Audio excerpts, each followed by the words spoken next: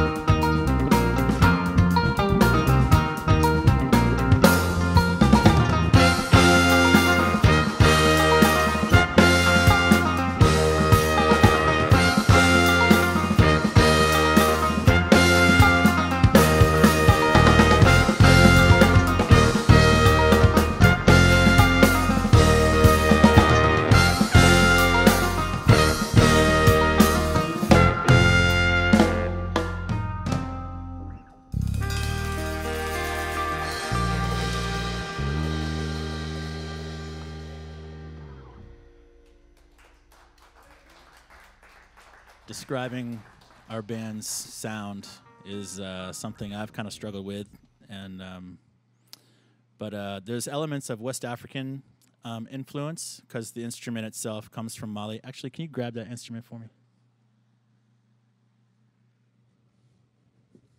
The ngoni comes from Mali, West Africa, and it's a pentatonic harp, like I said. So there's a lot of heavy rhythm because this is a melodic instrument, but it's also very rhythmic. And I started as a drummer, and then found this, and it was a great segue into melody for me being a drummer and not really having such a grip on theory. So, yeah, it's based off of this instrument, and there's a heavy rhythmic force, highly danceable, but there's also this psychedelic kind of element to it as well. It can get really dreamy, but then we have a big horn section, which gives this kind of power, like this Afrobeat style. It's another style coming out of West Africa, but I call it like high-energy dance music with a West African influence. How's that? I've been studying West African percussion for over 16 years now. And I started predominantly with music from drums, specifically from Guinea, Senegal, Ivory Coast, and Mali. I go back and forth, take trips, and go study with my teachers and hang out with my friends. And one night, I was just sitting on the train tracks in the big city in Guinea. His name's Conakry. And with some friends, we were playing this instrument called a gongoma. It's kind of like a percussion instrument and just singing songs. And this guy came walking down the tracks with a goni and just playing this goni, and I just like, what is that thing, man, you know? And it just blew my mind. I was just like, wow, this has such an amazing sound, and the guy had a great voice, and just the rhythmic aspect of it mixed with the melody, I had no choice. Yeah, it kind of just took me over, and I was like, yep, I want to make this a priority. So the next year I set out for a trip to Mali specifically just to study goni.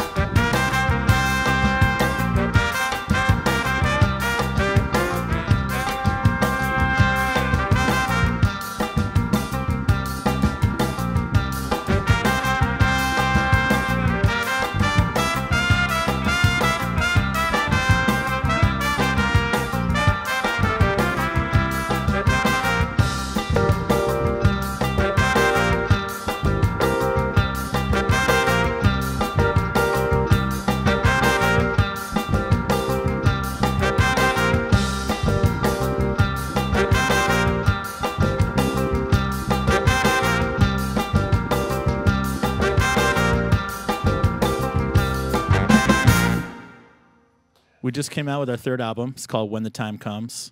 And this album, we tried to do something a little different. We tried to bring more vocalists, guest vocalists into this because the majority of our music is instrumental. But we love having guest artists, singers, and vocalists come up and participate. And we love collaborating. So there will be a lot more of that in the future.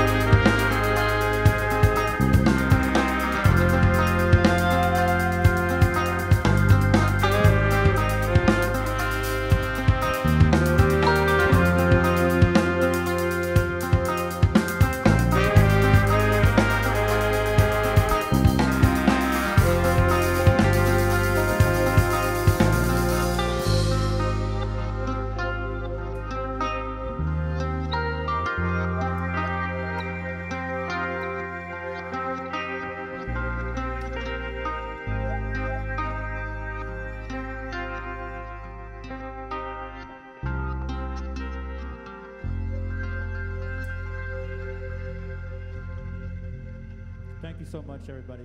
That's our last song. We are Barika. We're from here in Burlington, Vermont. Appreciate y'all coming out tonight. Thank you so much.